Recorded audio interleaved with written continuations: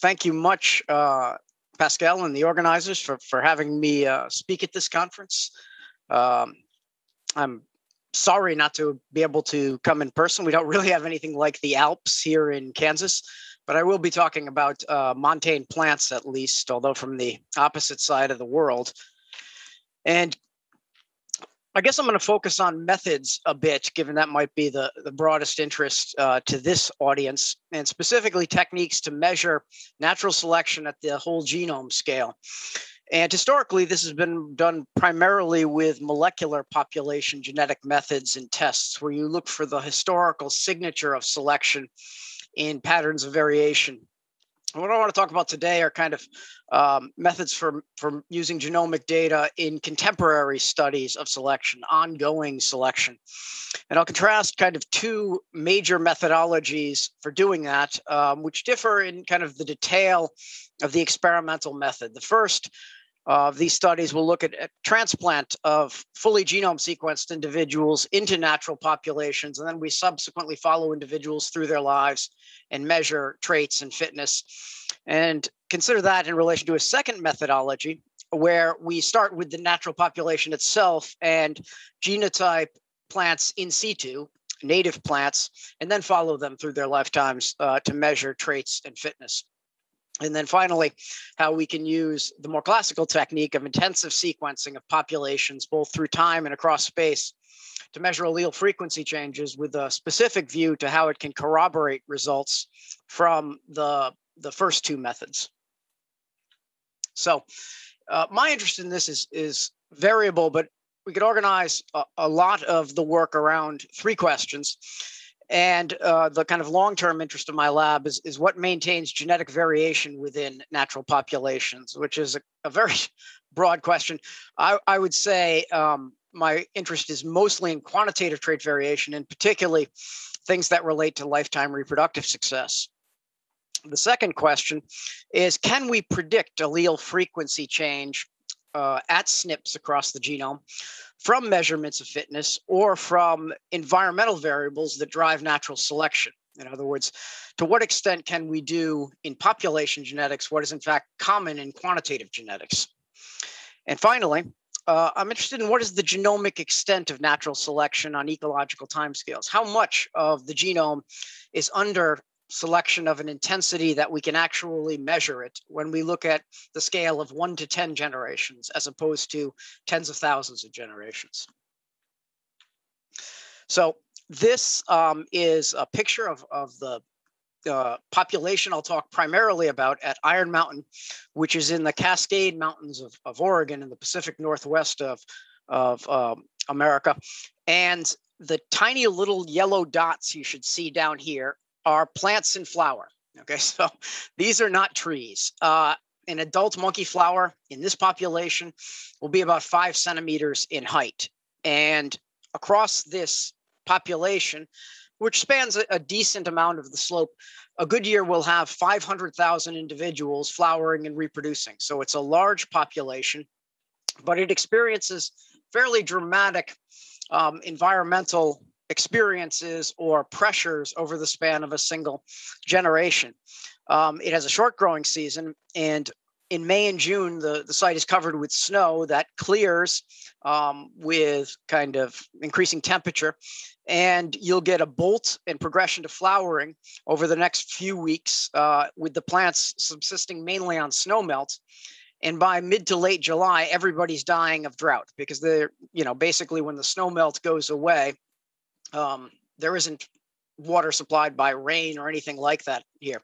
And so death by desiccation is the primary cause of mortality, except for the occasional elk trampling through the site. But the timing of these events, how much time there is, say, between snow clearance and everybody dying of desiccation, that varies a great deal from one year to the next. So the first of these methods was a transplant study, what I'll call a field genome-wide association study. And the lead author was Ashley Troth, who's pictured to the upper right here. That's the only picture I have of Ashley. And the method here is we start with the a characterized population in the greenhouse. We had been doing work on this population, or have been now, for over 30 years. And so we had formed a large collection of homozygous lines that are typical of the population or extracted from the population. And we fully genome sequenced those and then intercrossed them to produce thousands of plants with known genotype. And those are the actual plants that are under study in the field population. They're transplanted out as seedlings to match the native vegetation and kind of age and stage. And then we monitor them subsequently for the development of traits and for fitness components. So in this kind of study, what's important about it, of course, common gardens are very common in tree research and all kinds of organisms. One feature which is relevant here, of course, is that the common garden is the natural population, and the experimental plants, which we're going to be measuring natural selection on, they kind of match the background population in terms of allele frequencies at SNPs across the genome. Now, the traits we measured were kind of driven by past research, but key ones are the rate of maturation. How many days does it take to reach flower? And if you do reach flower, what is flower size and associated reproductive capacity? And we link that to measurements of fitness, such as whether you survive. In some sense, this is whether you make it to flower before dying of desiccation. And if you do, what is the total seed set of plants that make it to flower? And we do the standard kind of GWAS methodology here, where we test every SNP in the genome after controlling for genetic background and so forth for effects on each trait and each fitness component. And we deduce a set of highly significant SNPs, which I'll show you some results for these 45 that passed the kind of most stringent thresholds, as well as a larger collection of SNPs that pass a less stringent threshold, a p-value less than 10 to the negative 5, admitting that this might include some false positives. And a lot of the results from this field study, or collection of field studies, were organized around previous work, quantitative genetic work, looking at a particular trade-off, which seems to be important in this population, and in fact, this species complex more generally. What I'm depicting here are multi-locus genotypes and how they vary in the rate of progression to flowering. We have plants that are relatively fast and those that are relatively slow. Now, our relatively slow plants are still reaching flower within 35 days in the greenhouse, but that's much slower than the fast ones, which only take 21 days under greenhouse conditions. And what we can see is that there's a lot of genetic variation for rate of progression to flowering, but that is pleiotropically related to your reproductive capacity if you do reach flowering. The plants that delay flowering tend to be much bigger plants when they flower and have more pollen and more ovules, and thus greater capacity for reproductive success. And the first kind of result of the GWAS study was that we can find at the scale of individual SNPs what we had observed previously with quantitative genetic measures. And that's that if you look at these highly significant SNPs and ask, what is their effect on how fast a plant matures?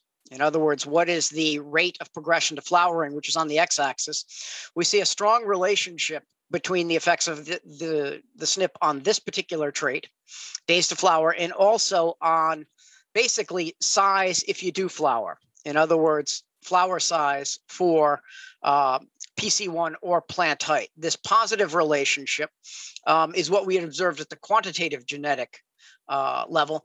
And that Q1 in the upper right-hand part of the screen is to remind me to relate this back to the questions I outlined. And my first question is, what maintains genetic variation in the population? And this result corresponds to something called antagonistic pleiotropy. In other words, an allele which is good in one sense, it allows you to develop fast and thus perhaps flower at all before you die of drought, seems to be negatively associated with another trait, which is your reproductive capacity if you reach flower. The second result from the GWAS is that if we look at allele frequencies, and of course, this is one of the things that comes out of an association study, not only the effects of alternative alleles, but their relative abundance in the population, we almost invariably see that the big slow allele is less common than the small fast allele. And what we're depicting here is the effect of the minor allele on the trait. And you can just see that most of those effects are positive on the traits like flower size and height, but their frequency is substantially less than 0.5 among these highly significant SNPs. And the result, which again is critical to field work, we can estimate a lot of traits in the greenhouse, but we can't really estimate fitness, is depicted in this rather complicated graph. What you have across the top is results from 2014 versus 2016, which is across the bottom. The columns represent two different fitness components. Viability is on the left, so that's A and C. Total fitness, which includes viability, is on the right. And what we've plotted here is all the SNPs which have kind of the lower significance threshold and how they affect flower size. And what you can see is in 2014, there was selection against the large flowered alleles at all of these particular SNPs or across the large collection of SNPs. In other words, those regressions are negative, but we see a reversal in 2016. And so alleles that delayed flowering but produced a larger flower when they progressed to flowering, that's under positive selection in 2016. And this reversal in the direction of selection is consistent with the environmental differences between these 2 years. In 2014, it was kind of a standard year where a lot of the plants never make it to flower at all, whereas 2016 was a high water year, maybe more snowpack. The growing season was extended, a much larger fraction of plants made it to flower, and that might have provided kind of the advantage necessary for the slow genotypes to progress and exploit the advantage of having higher reproductive success. And again, this goes to question one that I outlined at the beginning, which is factors that maintain variation in a population. And one potential mechanism to have alleles that persist despite strong selection is that that selection varies temporally from one generation to the next. Now, the second kind of methodology that I want to talk about we were doing both of these sorts of experiments simultaneously. And this is where you don't start with sequence lines. You just go out to the natural population and sample it at the earliest stage possible. Now, thankfully for me, Juan already introduced in the first session the selection component method with respect to studies of viability. Here we're doing that just as a methodology for measuring selection genome-wide from this kind of observational approach. And I've depicted here a population of monkey flowers at the seedling stage. And if we were to collect DNA from all of these, we'd obtain an initial allele frequency at any one SNP. Now, as a population geneticist, I refer to this as the zygote allele frequency, but in truth, it's the frequency among seedlings before the first episode of selection. We will have populations as we move forward through time, we will have them advance, and some of them will make it to flower and some of them won't. That immediately partitions this entire collection of individuals into two cohorts, and that's the terminology of selection component models. We have the group that fail to make it to flower and those that survive. And that gives you two allele frequencies to compare. The allele frequency, say, of the reference base among the survivors versus among the dead. In this case, the dead don't really die any earlier than the survivors. They just don't make it to flower. And the simplest sort of calculation allows you to predict the change in allele frequency within the whole population through a contrast of allele frequencies between the survivors and the dead. And this is one of the analyses, of course, we are doing here. Here's an illustration of that, not for the Iron Mountain population, but for another population that's close by, what we call the quarry population. And the null hypothesis in this test is that there's simply no genetic differentiation between the individuals that survive and those that do not. And so the null hypothesis is that these two allele frequencies are the same. I have a depiction of the results to the right here with a color coding of SNPs that are significant. In other words, we reject the null versus those that are not. And what you can see in this case is that the red points, the significant ones, show a greater magnitude of delta P, change in allele frequency, than the non-significant. And this is, of course, perfectly consistent with intuition. This graph illustrates one sort of conclusion one can draw from this kind of study. I'm plotting the delta P versus the initial frequency of the reference base, what it was pre-selection. And what you can see is that we have an abundance of points to the upper right and the lower left. And what that means is that when we see viability selection in this population, in this particular year, there was a clear tendency for it to favor the more common base in the population. Okay, so it's pushing the more common base towards fixation. So with these kind of selection component analyses, all right, we can measure multiple components of selection. That's why they're called selection component analyses. And the second component I want to talk about is something that I call male selection. And it's obtained by first focusing on all the survivors, collecting up all of their seeds, and genotyping a subset of those seeds. And if we've genotyped all the maternal plants, in this case, I should mention that my plants are hermaphrodites, so everybody's both a mom and potentially a dad, and determine that she has genotype AA, and then we genotype a subset of her progeny, we can infer what dad gave to the progeny. Now, this is like a paternity analysis, except we don't have to actually witness paternity. You can do paternity analysis when you genotype a large fraction of the individuals in a population. But even though my study has thousands of individuals, that's 0.1% of the total population size. So we have to kind of infer selection through differential male success without actually observing differential male success by identifying dads. And you can see in this case, we're attempting to infer what dad gave to each offspring just by looking at the offspring genotype and contrasting it to the maternal genotype. Now, this is a very simple part of what is actually a more elaborate likelihood calculation, but as an act of charity, I'm not showing the math. So this component of selection, which I'll call male selection, it's done in the observational study, but we didn't actually do it in the field GWAS. So we'll have a contrast of results there. Here is the equation for change in allele frequency owing to male selection. And P sub S is the frequency of a base among all successful male gametes, those that sire offspring, versus P sub A, which is all adults. So you can think of that as all potential males. And the null hypothesis, of course, is that there's no male selection. P sub S is equal to P sub A, and there's no change. So what causes male selection? Well, it could be exactly what you think, just differential success of diploid males. And that might be because selection through male function is different than through female function, or it could be that they're the same. But the second option is even if all males are equally successful in the population, this component of selection will absorb pollen competition, haploid level selection. And so we can't really distinguish them from this. It's an aggregate measure of those two components, differential success of diploid males and any subsequent pollen competition or even meiotic drive. So here's the design of the experiment we did at our focal population at Iron Mountain.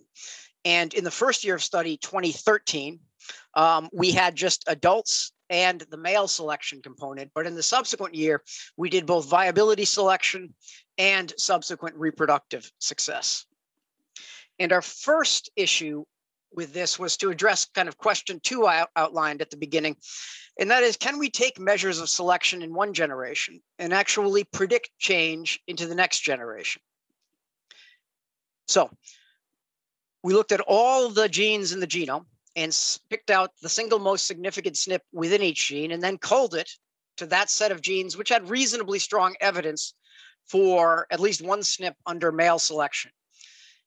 That establishes the prediction, which is on the x-axis of this graph. In other words, how much change should occur based on what we saw in the year 2013. And then we went out the next year and genotyped large cohorts of plants from the same population. And that establishes the vertical axis here, which is the observed change in allele frequency into the next year. And what you can see is that there does seem to be a positive relationship between the prediction of change and the observation of change, which was kind of the intention of the study, was to determine if we can use observations of selection to predict change through time. And this is a single evolutionary step, but you take multiple steps by first taking a single step.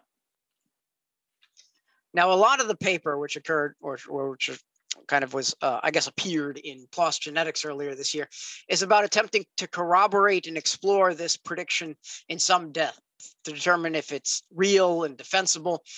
If it is real, how perfect is it? Do we tend to under or overestimate the response in terms of allele frequency? And I'm not going to go into any of that detail. I'll be very happy to ask or address questions about it.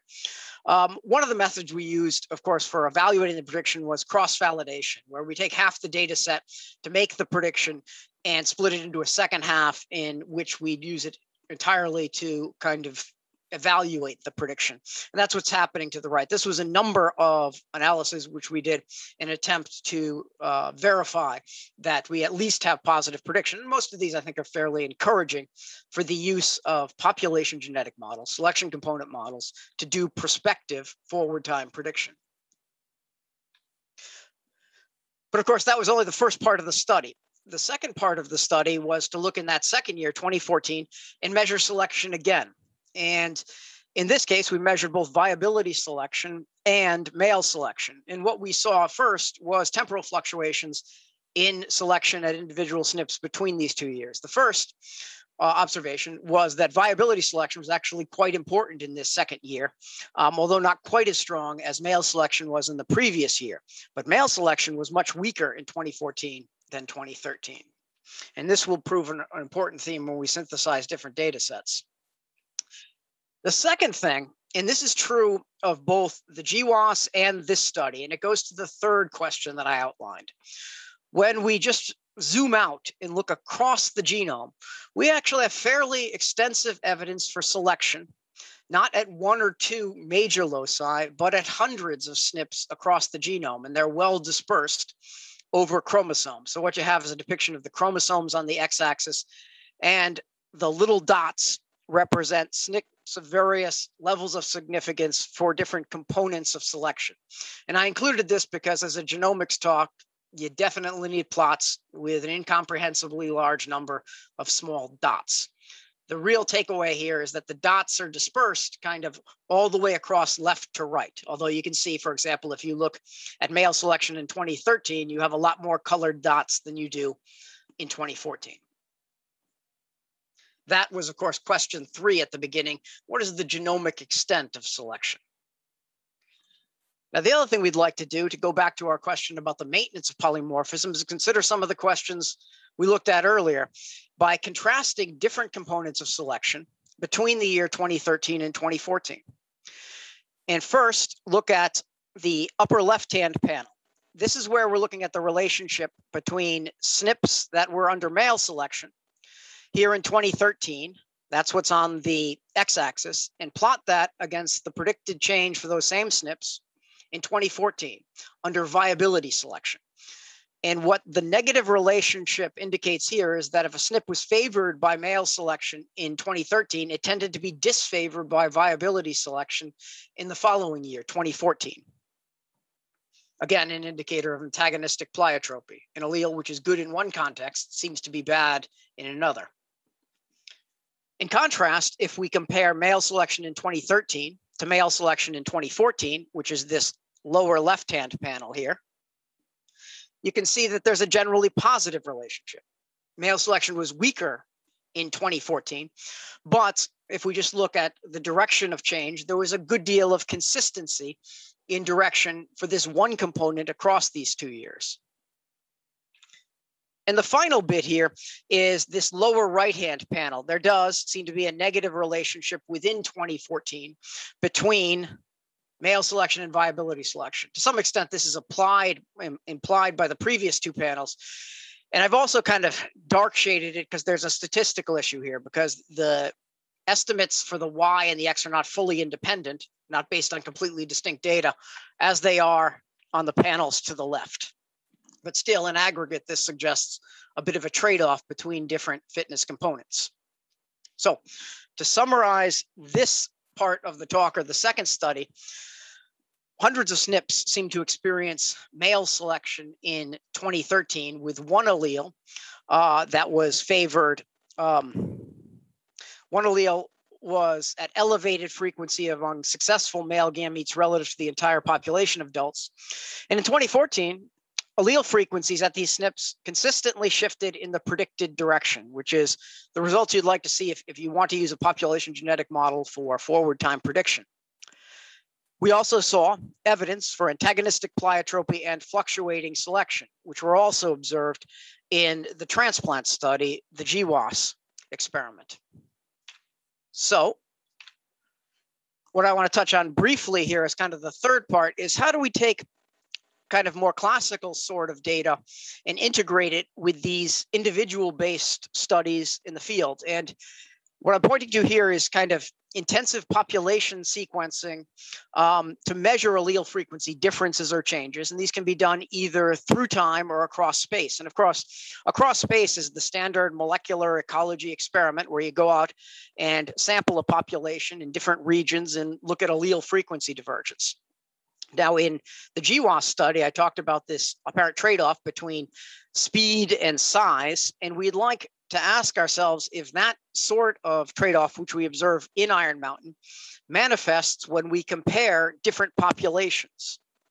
And in this case, we're going to compare populations like the Iron Mountain population, which overall is quite small and fast, to other populations of monkey flower, which grow in more permissive environments where the plants can get much bigger. In this case, we're going to contrast Iron Mountain to a population which is only about 6.5 kilometers away. The quarry population, I showed you one graph from quarry earlier, but the key thing with quarry is snow clears earlier and the season is a bit longer. And so plants have kind of more time at quarry to flower and reproduce. There is a moderate amount of genetic divergence genome-wide between these two populations. If you do a pairwise FST, it's at about 0.13. And here's the key result relating population sequencing to estimated effects within populations. And what I'm depicting here in this graph is on the x-axis here, and my own thing is getting in the way. All right, I have a Zoom failure. I think what I have, I can't actually see it on my screen, is for each of the SNPs which had an apparent effect on at least one trait in the field GWAS, how did you affect flower size? Okay, and we can see there's a lot of variation in the effect of individual SNPs on flower size.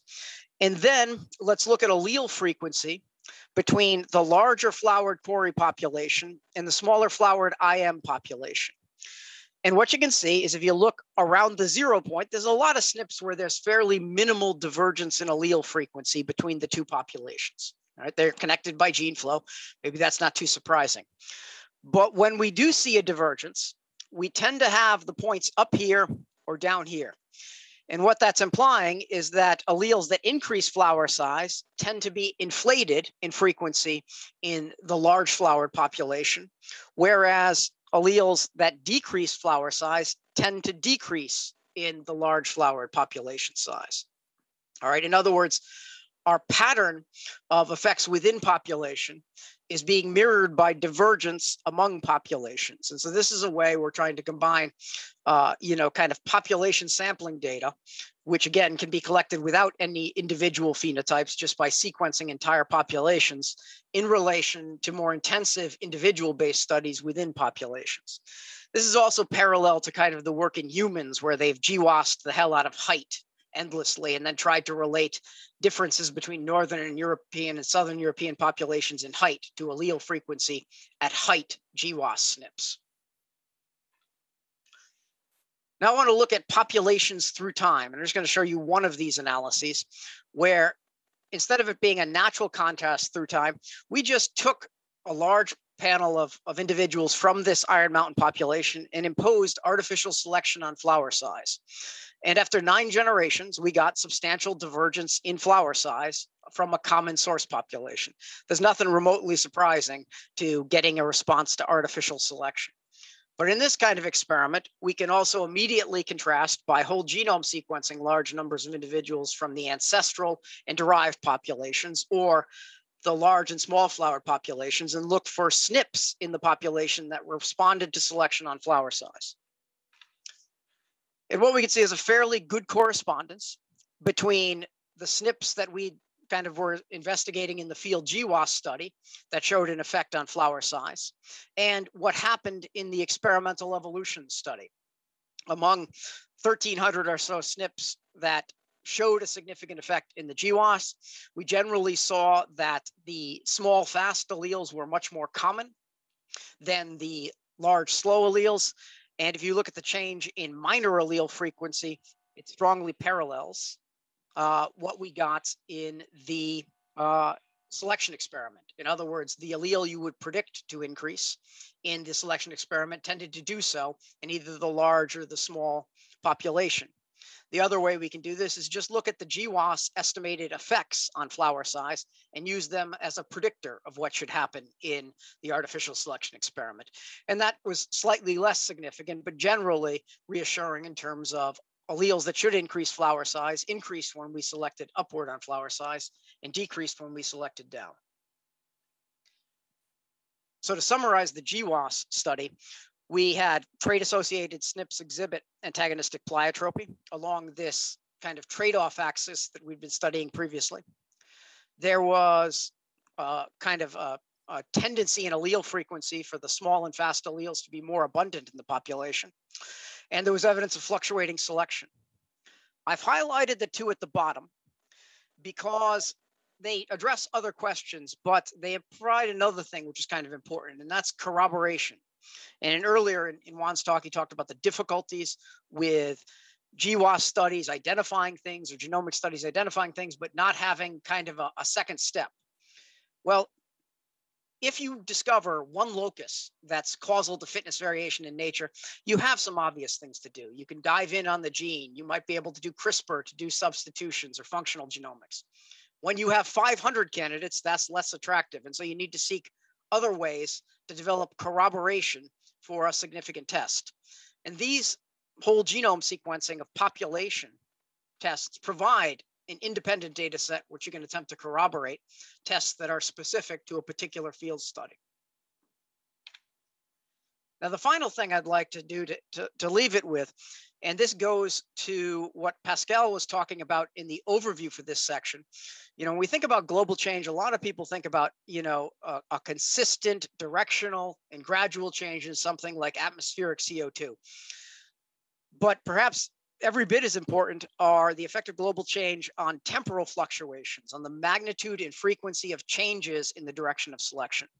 I've listed here kind of a bunch of the field studies we've done over the last 20 years at this focal population. And the common feature of them is that in every single study in which we've done it at least 2 years, we see temporal changes in selection. In other words, the relative fitness of different genotypes, and there are different sorts of genotypes in all these studies, it changes from 1 year to the next. I honestly don't know if the magnitudes of fluctuations were larger or smaller than they were, say, 500 years ago, but they could be.